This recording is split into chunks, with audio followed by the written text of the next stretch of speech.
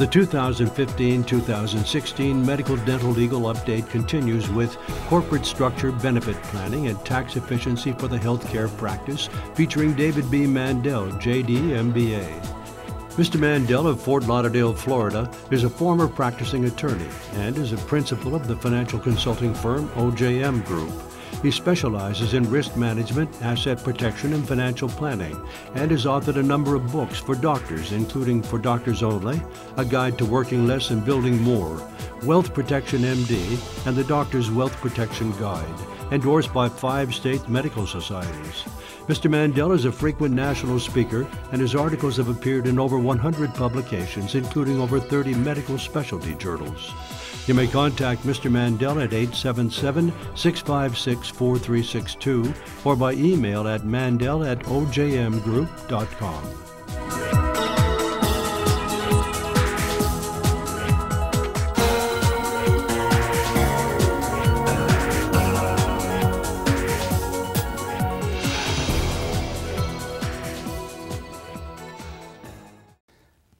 Hello, I'm David Mandell, principal of the OJM Group, and today we're going to be speaking about reducing financial stress for physicians, and reducing that specifically through ideal corporate structure and tax reduction.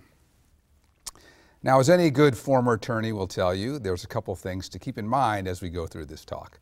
First of all, this should not be construed as legal advice or tax advice specific for you. It's important to understand that some of these ideas may be very applicable for each of you, some of them may not. And the only way to know that is to get specific advice from someone on your situation. And I encourage you to do that. I hope that today's talk will give you some ideas to think about and take home so you can then look at your situation and see how they apply to you. Now, we're only going to have about an hour together. And while you'll get some good ideas in this hour, it's just the tip of the iceberg on this type of information. And so I'm proud to make an offer to you as the AEI participants to get one of our books for free. I've been speaking with AEI for a number of years, and we've made this offer, and many of you have taken advantage of it and learned and read and gotten more educated on these issues on your own.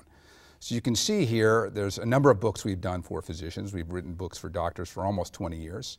We have books for physicians in any state. We have some books specific to 4 different states, and we even have some materials that are CME certified and that are co-written by physicians of certain specialties. At the end of this talk, you'll find out how you can get those for free, and I encourage you all to take advantage of that offer. So in today's presentation, we're going to cover a number of topics. The first one is physician financial stress. Now, unfortunately, it's probably something you don't need much education on, as I've found working with over 1,000 physicians that many of them today are more financially stressed than they have been in the past.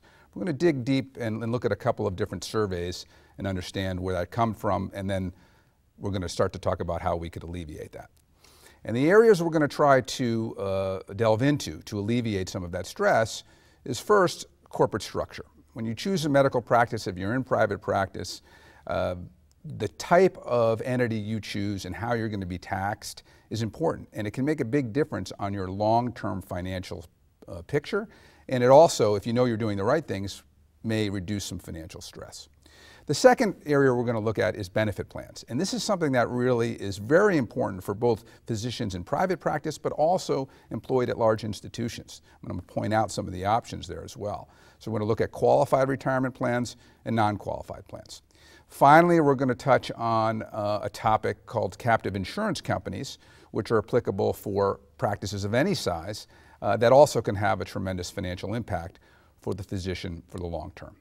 And each of these things, I think, if implemented and if they make sense for you, can help you reduce your stress of how am I getting to retirement, am I doing enough to save, and am I feeling good about where I'm going financially as I practice. Now let's take a look at a couple of the numbers. This first slide deals with a study of about 2,000 physicians. Now it's a couple years old, 2011, so it's even before a lot of the changes with healthcare reform have come into place, which I have found, and you probably agree, has increased the stress level for physicians. So I think these numbers may actually be a little lower than what they are today. We'll see on the next slide a study that is up to date.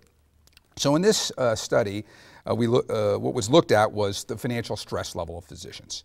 And what the study found was almost 90% felt that they were moderately or severely stressed on a day-to-day basis. That's not good. And there's probably other speakers at AEI and certainly other resources you can get on how to potentially reduce that stress from just a day-to-day work-life balance and other recommendations that can be had. Most of them from this survey felt like they were more stressed out than they were before, and I would submit that the numbers today are even higher given the changes in the law and some of the financial restraints, reimbursement cuts, the requirements for electronic medical records, et cetera, that you're very familiar with. But I think what's most relevant for us today is when they asked the physicians what are the top 3 areas that they would help them reduce stress, number 3 was improved finances, compensation, and reimbursement. Well, that's what we're going to focus on today. Certainly, I'm not going to be able to tell you how to get Congress to improve your reimbursement. That's for another forum and other discussions. And that really ties into compensation as well. But what we can do today, and what I am going to talk about, is how you can make yourself a little more financially efficient, a little more tax efficient, a little more savings efficient, so that you can help meet your financial plan, which is important that everybody have. And if you're doing that, I've found the physicians who feel like they are doing those things and who are created a financial plan and sticking with it, that stress level goes way down because they know they're on a path that they can measure every year and every quarter, and it's not up in the air whether they're going to meet their goals. Now, this next slide is, as I said, from a study of 4,000 physicians in 2013 and 14. And what's interesting about, of the 4,000 physicians, about half of them were employed for large institutions and half were in private practice. So I think it's a very good sample of what the general feeling of physicians are, and it was conducted by the AMA and their insurance wing. And not surprisingly, what they found was the number 1 goal of physicians from a financial point of view was having enough for retirement, providing for a good retirement for them and for their spouse or partner. Not surprising, but yet what I think is not really surprising to me, but it may be to you, is that yet half of the physicians felt like they were behind where they should be or where they'd like to be. I find that every day, and maybe half of you in the audience feel that the same way. And that's unfortunate, and I think maybe a couple of the ideas today could help that, but also being proactive about planning and sitting down with a team that can help you build a plan for yourself, for your practice, for your personal career, and a financial plan for your retirement. That's the key. So about half were behind, and only 6% said they were ahead of schedule. So, you know, that's a lot of need, I think. And the other thing that the survey found was that physicians admitted that they had a lacking of financial knowledge in a lot of key areas. We're going to talk about some of those today, but certainly that's why the books, I think, are important, because if you want to be educated, and that's the first step, then whether it's our books or other books or learning is crucial, because once you understand your situation, your options, then you can take proactive steps and that stress level reduces. Now let's jump into the meat of the talk and the opportunity for you to actually reduce financial stress and do some savings. The first thing we're going to talk about is corporate structure. Now, I'm not going to try to teach you everything about corporate tax law for medical practices in 5 minutes, but I think we're going to touch on the highlights. And if I'm sitting in your shoes as a practicing physician, then this is important, and this is what is something you might want to take some notes on. So what are your options? If you want to, and I recommend highly against it, but there are physicians out there who don't have any legal entity for their practice. If they're going to operate as a solo practice, that's called a proprietorship. You're operating in your own name. I've given other talks at AEI, and certainly there's materials in our book on asset protection. That's not today's talk, but it's a terrible way to operate because all of your personal assets are on the hook for anything that happens at the practice. But you don't have to file a tax return. Everything flows into your personal return. Again, that's not ideal when we start talking about other options. If you have partners and you operate that way, it's called a general partnership. You may have a partnership agreement, but there's nothing filed with the state. Again, that's not an ideal way to operate from a protection point of view. In fact, it's the opposite of ideal. It's the worst way to operate. And it also really doesn't provide you any proactive tax options. So if you see yourself in either of these situations, you really want to put a gold star next to talking to someone about improving that. Now, the second option on this slide is a limited liability partnership or a limited liability company, LLP or LLC. Now, my company, OJM Group, is taxed as an LLC, taxed as a partnership, as this second option is. But you don't see this very often for medical practices, and that is because the main tax benefits of these entities taxed as partnerships is you have flexibility in how you can use different deductions and write-offs and losses and profits. And there's also some options for things like stock options and things you don't see in medical practices very often. However, you do see this ownership form and this tax form very often for doctors who own a piece of property. In fact, I would submit that most of you who have gotten advice about owning a building, maybe where the practice is, you probably have that building set up in an LLC tax as a partnership, because that may be places where you want to share profits and losses or deductions in different ways. So it's not necessarily bad for a medical practice, but there's not really any proactive tax savings.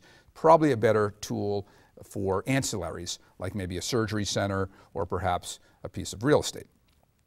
Now, if you're a solo practice, you could also be what's called an LLC taxed as a disregarded entity, if you're one person.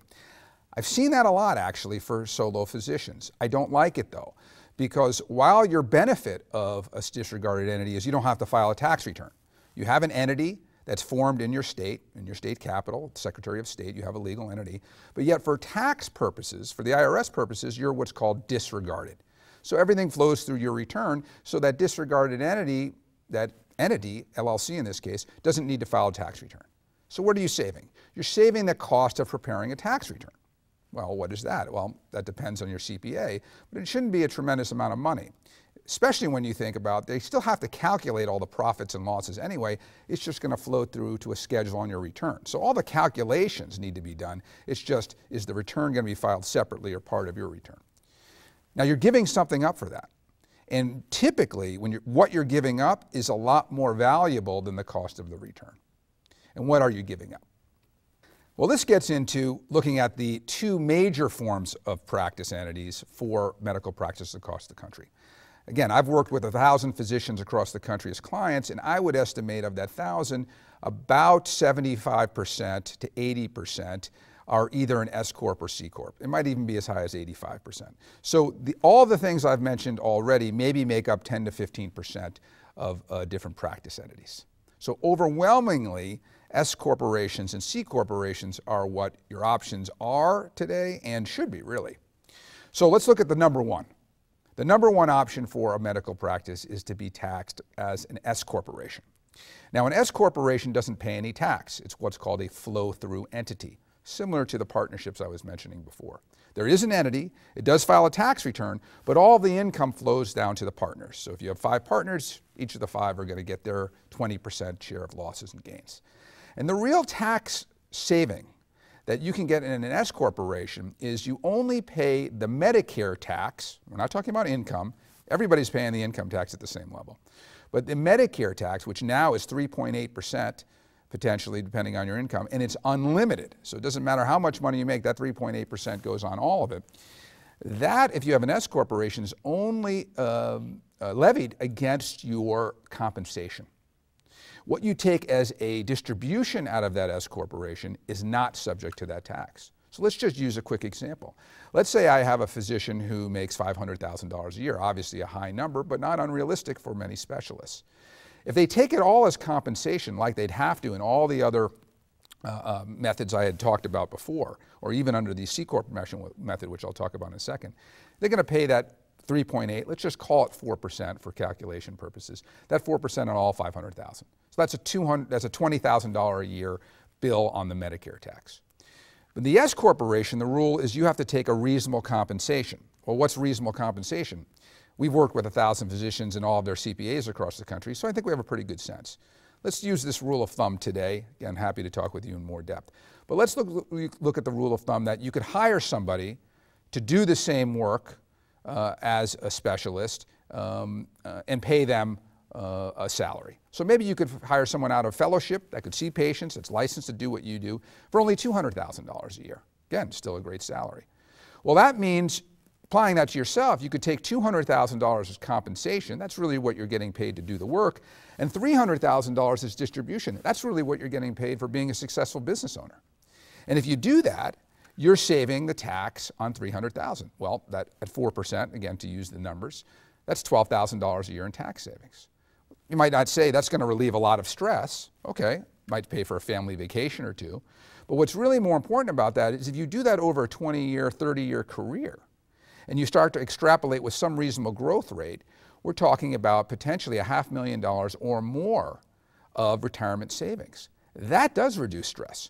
When you start to see that on your financial plan and you realize that that is an extra amount of money addition to what you're saving today that you're going to have for your retirement, that allows you to start to feel less stressed about seeing every patient, billing constantly, and being overworked. So it can make a big difference. This is why most practices, I'd say about 55–60% are taxed as S corporations, but yet many times, even when they have an S, they're not taking advantage of that opportunity. They're either paying it all as compensation, they're being too aggressive and not taking enough reasonable compensation where they'll lose on an audit. And so it not only has to be the right structure, it has to be the right use of that structure.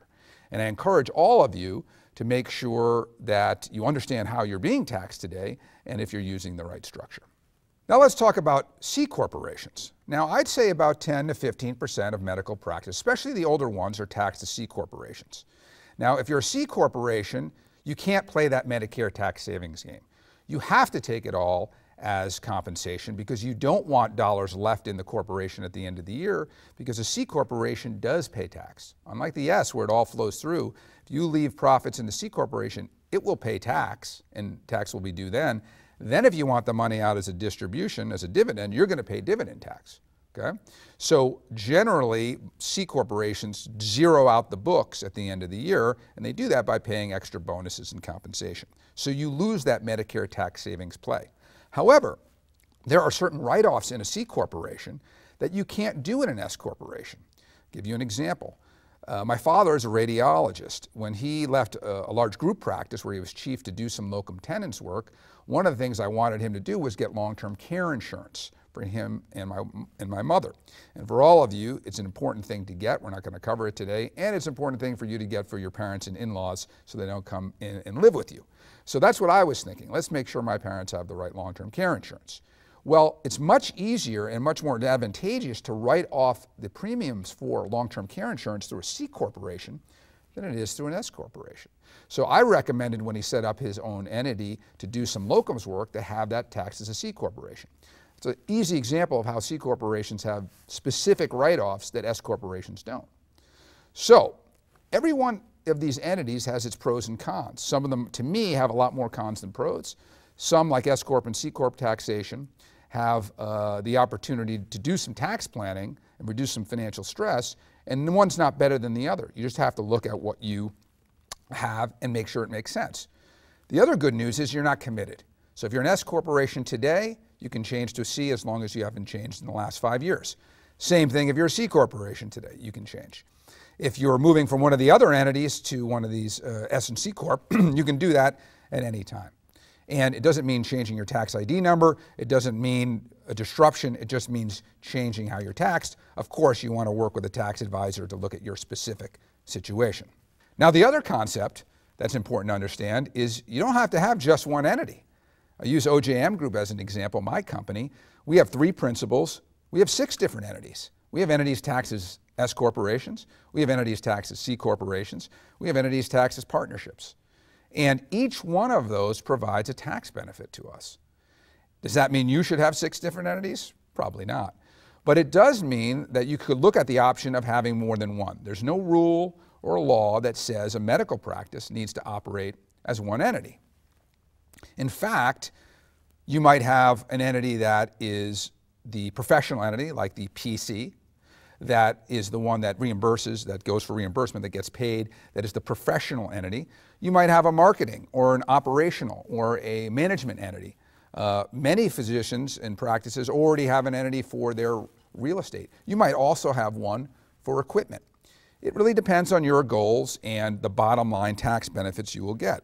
But the key concept is to diversify your tax treatment and also protect assets. Now, when we look at this slide, this gives you a visual depiction of the multiple entity structure. Okay, you could have the main practice entity taxed in one way. You could have the marketing or operational entity taxed another way. Not even on this slide, you could have an LLC for real estate taxed as a partnership perhaps. And so you can get as complicated or as simple as needed to reach your goals. My point today is really that you have different buckets. They're taxed differently. They have different tax benefits. And really the opportunity there is there to maximize what you've got. So the question for you really is, first of all, do you know why you have the corporate structure you do? Some physicians will say to me, I'm not sure if I'm an S Corp or a C Corp. Can you help me look at that? Absolutely. More importantly, of course, is I am what I am. Does it make the most sense? Most practices you either come into, they already were how they were taxed before you got there, and now maybe you have some input on them changing, or you set one up yourself. You weren't really thinking about long-term tax benefits. You just did what made sense today, and you wanted to see if that's as optimum as it can be. Well, that changes. Okay, so we got to look at it today and say, does this still make sense? Is there a way I could save more taxes? Is there a way I could be more financially efficient and maybe protected, and thereby reduce some financial stress and maybe get some extra savings you're not taking advantage of? Now let's turn to the second area where I think we can have a real impact on physician financial stress, and that's on benefit planning. And again, this is very relevant for both physicians in private practice, but also employed, even at large institutions. Now, when I ask a group of physicians what a retirement plan is, most of them think of their qualified retirement plan, which is a 401k, profit-sharing plan. It could be a pension plan. A hospital could be a 403b, and certainly that is part of a retirement plan. But if I can leave you with one main concept today that you can take home, is the concept of tax diversification. And this is just as important for the employed physician as it is for the physician in private practice. Because what we don't want is to rely solely on our quote-unquote retirement plan, on qualified retirement plan assets. And you're going to see about that as I go through the taxation and what your other options are. Let's look at this slide that delves in a little deeper on the concept of tax diversification. On the left side of the slide, the green bucket, these are your traditional qualified retirement plan assets, your 401k, 403b, profit sharing plan. Even for these purposes, even though technically they're not, SEP IRAs, simple IRAs. The way these assets are going to come out in retirement are they're going to be subject to ordinary income taxes. Now, the benefit of them, as we're going to talk about in the following slides, is you get an ordinary income deduction going in, and that's terrific. But as we show here, you're going to lose depending on where you live and the tax rates at the time. And again, we'll talk in a couple slides of what tax rates have been and where they might be going. You probably should estimate, and we do when we're working with clients, to lose 40 to 50% of those assets in taxes. Now, if you're lucky enough to live in a state like I do in Florida where there's no state income tax, maybe that comes down. Maybe we all benefit and tax rates are actually lower in retirement than they are today. I would bet on that. But that's the issue with qualified retirement plans. They're terrific going in, but they're onerous coming out. And what we don't want is our clients completely hedged to that position. And as you see the next couple of slides, you're going to see why. Now, almost all clients do have some hedge against that qualified plan tax treatment by using the middle bucket. These are assets like our portfolio, our home, maybe other real estate, stocks and bonds, artwork even. These are tangible assets, or intangibles, that when you sell them and turn them into cash for retirement are going to be subject to capital gains taxes. Now again, we show about a 30% tax hit on those assets coming out. There's a range. It could be anywhere from 15, 20 up to the high 30s, depending on your state, your income level at the time, et cetera. Those are subject to capital gains taxes. Again, in a couple of slides, we'll look at the history of the federal capital gains tax. But keep in mind that if your state has state income tax, states generally don't diversify or distinguish between capital gain and ordinary income. So if you have an 8% ordinary income tax in your state, chances are when you sell that asset, you're going to pay that ordinary income 8% on top of the federal capital gains tax. So you got to keep that in mind. That's how rates can get pretty high. Now, on the right side of the chart, the blue bucket are what we call overlooked assets. Now, they're not overlooked by all clients, but these are assets that are not going to be subject to tax when you take them out. And a big theme that we work with clients on that I want you to take away is to be well diversified and have some of your long-term plan in those assets, because I truly believe that if you do that and if you're diversifying not only your wealth on a allocation level, which our investment team does, large cap, small cap, stocks, bonds, commodities, all of those things you've probably heard of, but if you're also diversifying from a tax point of view, your stress level is going to come down. What kind of assets are not subject to tax on the way out? Municipal bonds, Roth IRAs, paying the tax today, converting to a Roth, growing that tax-free, pulling it out tax-free, cash value life insurance, non-qualified plans, which often fund into that kind of product. Annuities are subject to some taxes, but they're not as onerous as the first two buckets. So there are a number of different choices you might have to see how that kind of asset class can work in your plan. Now let's dig into the qualified retirement plans, because I'm sure almost all of you have such a plan. I find 90 to 95% of doctors in all specialties have some kind of qualified plan or simple IRA. Now in the qualified plan arena, there's two categories. Okay? There's defined contribution plans and defined benefit plans we'll talk about. The asset protection is excellent generally, not in every state, but in most. You have to cover all of your eligible employees, which is necessarily negative because you want to keep good employees productive and at your practice and happy. On the other hand, it's a real cost. And I have had physicians come to me and say, I don't have a qualified plan anymore because it got too expensive for my employees, especially when I started to consider the taxes on the way out. As I mentioned, you get a full deduction on the way into these plans. They grow tax-free. Those two things are tremendous. You're going to pay ordinary income on the way out. And also, if you want the money before you're 59 and a half, you're going to pay a penalty in addition to the taxes.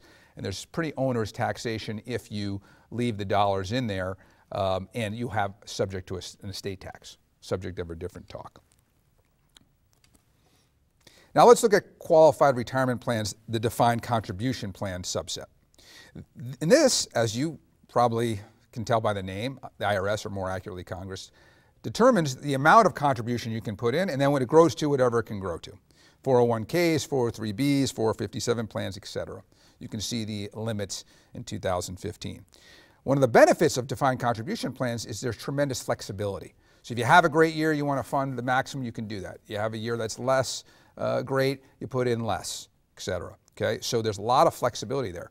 The key in having the right plan, just like anything, is proper planning and looking at the design. Does it make sense for you? Maybe it did years ago, maybe it didn't today. A lot of the times we're looking at clients' plans and making some important recommendations. They can actually put away more given what their plan is, or they could put less away for the employees, or they're paying too much in turnover to their investment advisor, or too much on the fees to the TPA. The key is to examine it and make sure it still makes sense for you. The other subsection of qualified plans are what's called a defined benefit plan. These, again, we don't define the contribution. It's an actuarial calculation based on your age and income, and it then calculates how much you can put in today based on a projected future retirement income. As you might imagine, depending on your circumstances, you can put a lot more away into a defined benefit plan. In fact, if you're saving later in life, you haven't accumulated a lot in qualified plans, and you put in a defined benefit plan, you might put in $150,000, $200,000 or more a year in defined benefit plans, getting a deduction on all of it, reducing the taxes on all of it. We have clients who are doing that. But because of that actuarial calculation applies to you, it also applies to the employees. So you don't look like a very good candidate for a defined benefit plan if you are a younger physician, you have a bunch of employees who are older, because they're going to have very high contribution levels. But you do look like a very good candidate if you're an older physician or you don't have many employees at all, regardless of your age. We have some doctors, and I want you to hear this, who are employed at large institutions. Okay, they're employed, but yet they have some other income streams. Maybe they do speaking, maybe they do some industry work for surgery products, etc. And so they have other income, they teach. They create an entity, and then because they're the only employee of that entity, because they don't control the large institution where they're employed as a physician, they're allowed to set up their own qualified plan. And by using a defined benefit plan, we have clients who have $100,000 going in as a consultant, and yet almost all of it coming out as a defined benefit plan contribution. So that's something that could be beneficial for any physicians who are employed at large institutions but still have some outside sources of income.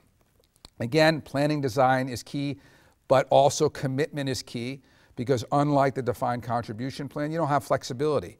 You're basically telling the government, this is the plan I'm going to do. That's why you're getting the actuarial calculation. It's very difficult to then terminate the plan or start to underfund it. You could be penalized for that. So it's not just planning, but it's also commitment that you need in a defined benefit plan. Now, SEP IRAs are different than qualified plans officially from a legal point of view, but they work similarly in like a defined contribution plan in terms of the amounts and the flexibility. And so those can make sense for clients. But the asset protection is not as strong in some states as qualified plans. As an example, California, IRA is not as well protected as defined contribution plans. So that's another factor you have to think about in determining what kind of plan makes sense for you. But for all qualified plans and for the SEPs, you have this taxation, which is full deduction on the way in, tax-free growth, and tax at ordinary income rates on the way out. So what you're really doing is trading today's tax rate for tomorrow's tax rate. We don't know what tomorrow's tax rate is. So that's a bet with a lot of uncertainty. That's why diversification is so important. I use my father as an example. My father is still practicing part-time as a radiologist, but I looked at his tax return from 1977 when he was chief of a department in Massachusetts. His marginal rate, not his effective rate of how much he paid, but his marginal rate, the highest rate on his last dollars of income, at that point in 1977 was over 70%. That's right, as we'll talk about, tax rates used to be above 70%. And so that wasn't even including Massachusetts or Rhode Island state income taxes. So when he was contributing to the profit sharing plan at that radiology practice, he was getting a deduction at the marginal level at 70%. Now, like all good New England physicians, he lives in Boca Raton, Florida. And he's able to take the money out. He has to take it out because he's over 70 and a half, minimum required distributions, has to take it out. And he's paying no state income tax because Florida doesn't have a state income tax. But now we have a maximum federal rate of 39.6. So that was a terrific bet for him. He deducted at a very high rate in the 70s plus. He's taking it out in the 30s. Okay? The question is, what about us who are working today and saving? What are rates going to be in 10, 20, 30 years? We don't know. Let's look at this chart. This chart shows you the highest marginal federal tax rate every 10 years on the 10th year, so 19, 20, 30, 40, 50. Since the federal income tax, this is just federal, came into existence in 1914, so about 100 years ago. And you can Google up the data points, but you don't have to write this down because it's in the books, which hopefully you'll be getting for free. What you can see is that for most of the post-World War II era, the highest marginal rates were above 67, even 80%. Okay? Now, it's not apples to apples. They could write off a lot of things we can't write off today. Credit card interest, passive losses, et cetera, like I saw my father's returns. And also the income levels to get to those rates were relatively higher than a lot of physicians have today. But still the point here is, even though we're at 39.6, and that's gone up, as you can see, with the fiscal cliff deal a couple of years ago, even though we're at 39.6, we could go a lot higher and still be below the mean in a historical perspective. Now, do I think rates are going to go up to 60, 70%? No, I do not. Okay, there'll probably be a revolution if that happened. But do I think that rates can trickle back up into the 40s? I certainly do think it's possible, and I don't want my wealth or my clients' wealth completely hedged against that possibility. Okay, I want them to understand that tax rates may go up, use qualified plans, use them significantly, often maximize those, but make sure you're diversifying against it. That's really the point. So what's the one main way that most physicians and clients like me diversify against that tax treatment? Well, it's using sort of investment, capital gains types assets, securities, closely held businesses, maybe the surgery center interests, maybe artwork, commodities, et cetera, real estate, of course. Now, if real estate is part of your retirement plan, but is to take in rents from rental property, which a lot of physicians like to use, remember that's going to be subject to ordinary income, not capital gains. Okay? But selling a property, that's going to be subject to capital gains, and you might even get a benefit. At least today we have a benefit on our primary residence. You don't pay capital gains if you're married up to $500,000 of gain. So there's a tax-free way to pull out money. We just don't know how long that rule will last. So these are important assets. We manage at our firm over $300 million for physicians across the country. We're helping them reduce the taxes on these types of assets on an ongoing and long-term basis. But yet these are subject to these kinds of taxes, and they're important and should be part of every physician's plan to help reduce their financial stress. But in this slide, you can see the history of the federal capital gains tax. Again, this is just federal. You have to put on top of this your state income tax. You can see that in the 1970s, you also had a very high capital gains tax rate. In fact, it's higher than, really much higher than it's been since 1990. So from 1990 to 1940 or so, you had a much higher rate. The last 20 years, it's come down. It just came back up with the fiscal cliff deal to 20% on a federal level. Now the ACA tax of 3.8% can be levied on top of that, plus your state tax.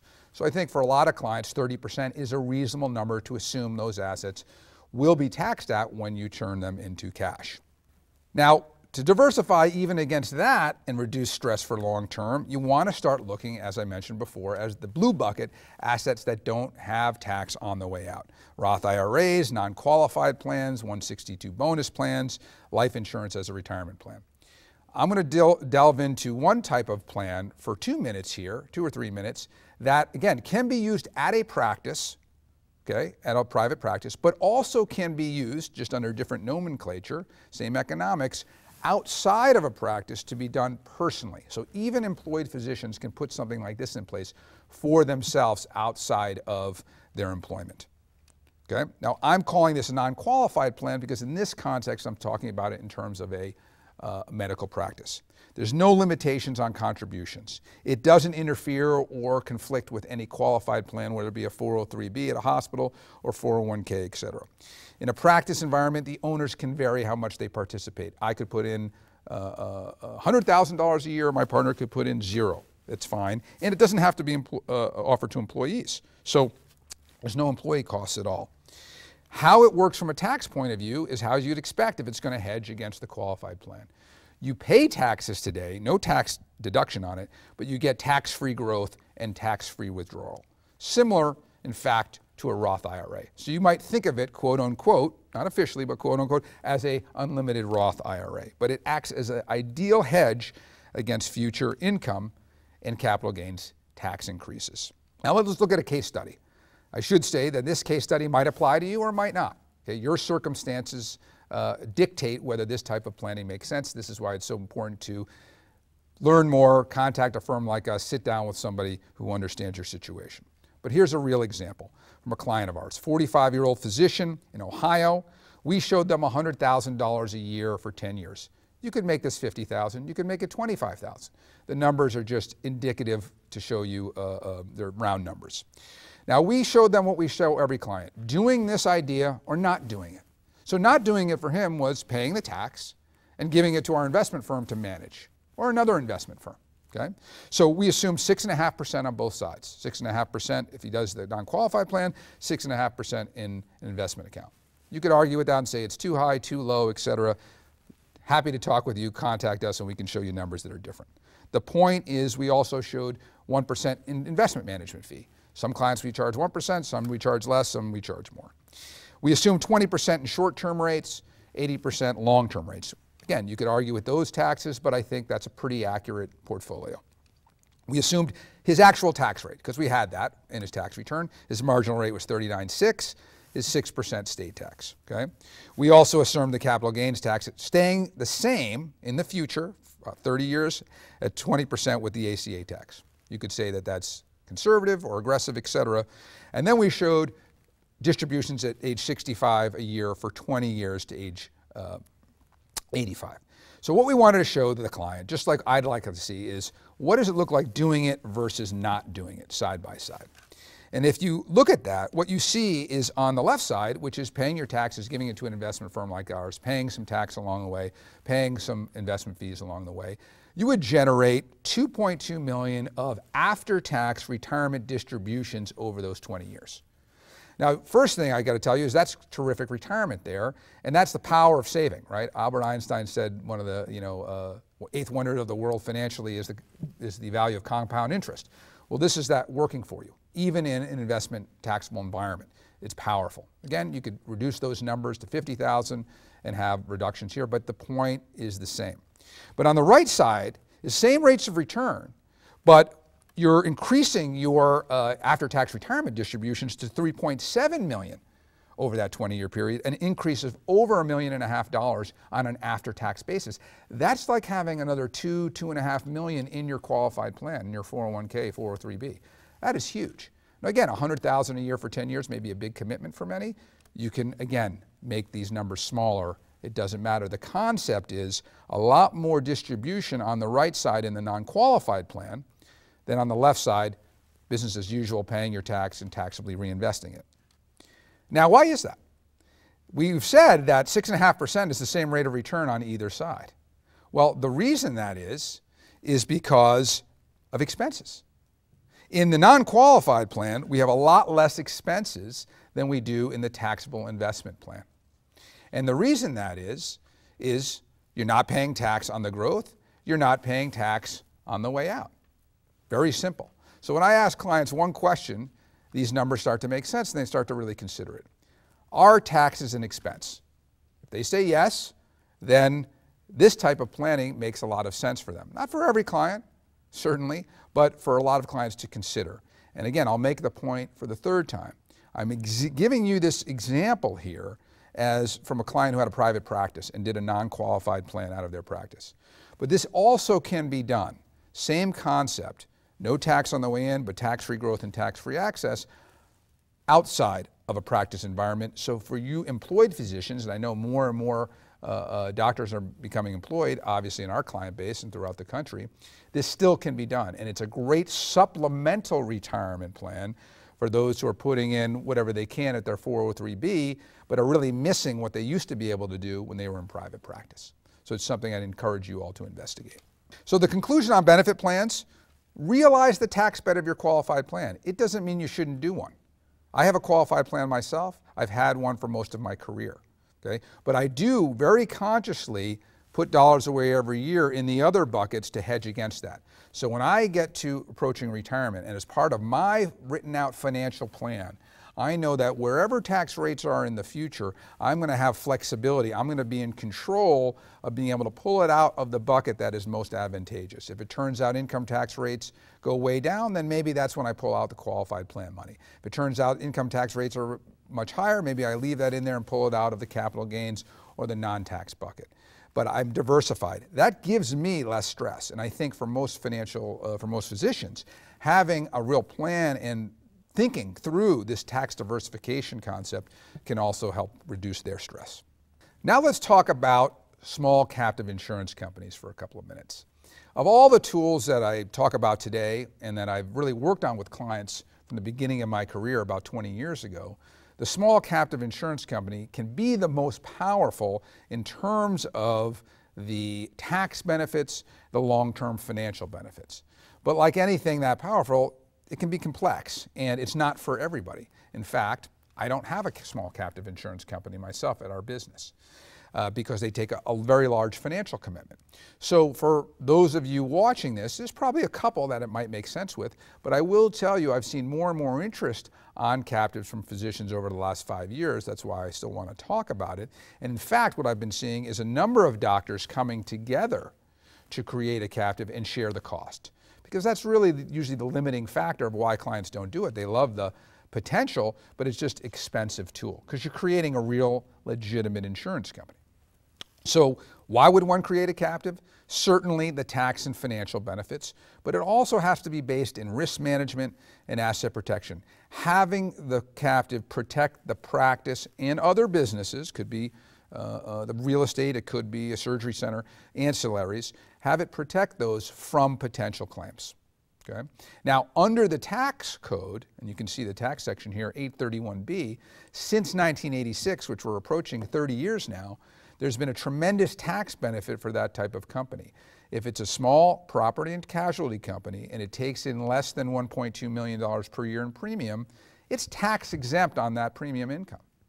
And may take a second to absorb, and I know you're not tax attorneys, but the idea that you can have a for-profit company that you can own, like a medical practice or a surgery center or a piece of real estate, or in this case, an insurance company, and it doesn't pay any tax on its income legitimately under the tax code, that's pretty powerful. So the question is, how do you make that work for you? And in the next slide, I'll show you a diagram. But a little more background. This 831B company, there's thousands of them operating in practice today. It's been made better by different code sections and changes to the law over the last 5 years. But I do want to point out also that there is some more scrutiny from the IRS. So while you're having positive PLRs, you can see on that slide, means private letter rulings. That's the IRS publishing essentially a ruling on a specific taxpayer and saying, yes, it works in this circumstance. And we see those, and we see hundreds and hundreds of new captives being set up around the country, all in the US, in states like Delaware or Kentucky or South Carolina or Hawaii or even, I think, Utah. Many states have passed new legislation to allow small captives. So while you're seeing the states getting more involved and being more proactive, while you're seeing the IRS giving out positive private letter rulings, we also see more scrutiny going on here. That's something to be aware of. So there's a big range of how clients, or I should say how practitioners, are implementing captives. We at OJM Group don't really have any skin in the game because it's not something we do. But if you're seriously considering looking at a captive, I highly recommend you contact me, because there are players out in the marketplace that I think are doing it much too aggressively and will get dinged by the IRS, either in the short term or long term. And then there are folks who are doing it very successfully with successful audits of their clients, who are following the code and the regulation, what the IRS says is legitimate. So it's an area that is important, that you'll probably read about. It's in our books, that can work really well for a practice and even a number of physicians coming together, but it also has to be done right and conservatively. Now, how does a captive work for a medical practice or a medical organization? It's an insurance company that simply is insuring that practice or that organization. And a lot of the largest medical practices in the country, hundreds and hundreds of physicians, have set up captives because they don't want to give away the profits of their malpractice insurance to large carriers. They want to manage their risk and own that captive and own their own insurance profits. And that's important, okay? But whether you're a large practice or a small practice, the concept is the same. The insurance company is essentially owned by the same physicians or owned by the practice, and it is writing insurance to that practice to cover the risks. Now, what types of risks and what types of policies? Many times, for the large institution space, it's malpractice insurance or some portion of it. In small physicians and smaller practices, we typically aren't doing malpractice, but other types of risks. I see the lawyers setting them up for risks like loss of a key contract. So you have a key contract with a hospital. What if you lose that? Big financial risk, you could have a policy against that. What if you are audited by the healthcare finance board, Medicare? Your defense costs in defending that audit, or any losses, you might be able to have a policy that defends against that. Loss of a licensure, or defending of a licensure with a state healthcare commission. Any of these types of risk, embezzlement. I've seen clients who have captives who had an embezzlement policy actually have to claim on that, and that's really important. You want policies that are unlikely, but still possible, because you'd like to see some claims over time. I know the IRS would, if they ever see an audit, they want to see, was this real, and are you really claiming on these policies? So they may be sort of what you consider, as I mentioned in the slide here, Lloyd's of London type policies. They could also be policies that fill in where your current insurance ends. So you have 1-3 malpractice policy with a $25,000 gap, self-insurance. You could have a policy that goes into that deductible and covers that $25,000, or goes above the 1-3 limit. You don't have insurance on that today, why not get it from your captive? So there's lots of different types of policies. Think of them as Lloyd's of London, but you want them to be legitimate in that you hopefully will have a claim on them at some point. It legitimizes it from a tax point of view. Now, What are the key roles in setting up a captive and being able to get those tremendous tax benefits? Well, the number 1, 2, and 3 roles are the law firm that sets it up, the actuarial firm that determines the pricing of the policy, because if a business or a practice is ever audited, one of the main things the IRS is going to want to see is that policy real? Was it priced properly? Yes, you can have a policy that defends against healthcare audits, but if you're paying $200,000 a year in premium, is that really a legitimate premium for a solo physician practitioner? I'm not an expert, but it sounds pretty high to me. So it's typically not a lot of high premium policies, but them stacked on top of each other, 10, 20, 30 policies, but they have to be priced by an independent actuary. The third key people are the insurance managers. As I mentioned, anytime I recommend a captive to a client or tell them to consider it, they have to do it in the US these days. There's plenty of good states that have good jurisdictions for captives. And you need an insurance manager licensed in that jurisdiction. So whether it's Kentucky or Wyoming or Utah, et cetera, and it doesn't mean your practice has to be there. We have clients in California that have a Kentucky captive. That's fine. But you have to have a solid insurance manager that's going to handle the audits, that's going to handle your business plan, because you got to get a stamp of approval as a license from an insurance department every year to be in business. So those 3 keys, those 3 areas are key. Well, our role often is to manage the assets inside of captives in a tax-wise manner, to help clients with benefit plans, to get dollars out of their captive, or even exit strategies. So to conclude on small captives, it's a great tool. It can have a tremendous financial impact on the physicians who use them for their retirement and thereby reduce stress. But you've got to do it right. If you're a practice of $3 to $5 million in revenue, you're probably a possible candidate. If you're smaller than that, you probably would want to get a couple of docs together. And if you're part of a large institution, you may already have a captive, or maybe something to discuss with the key managers of the practice. It can provide tax, it can provide asset protection, it even can provide buyout and buy-ins, because like a piece of real estate, you could have younger docs buy into the captive, and when you exit, they could buy you out. So it can have a long-term benefit from a financial and tax point of view. Now, just a minute or two on our firm, OJM Group. Our goal is really to work with physicians and help them build wealth and protect it, and thereby really reduce financial stress, which is the topic of today's talk. And hopefully you've seen a couple of ideas today that you can take home, or at least investigate further to see if they make sense for you and your practice. As you see this slide, there are a lot of areas we work with physicians on, and I just pulled out a couple key ones today, and I've been fortunate enough to speak with AEI in the past and hopefully in the future to delve into other places. But the key for you is working with a team that has the comprehensive nature and that works with physicians and understands you, so that you can start to get a handle on your financial picture.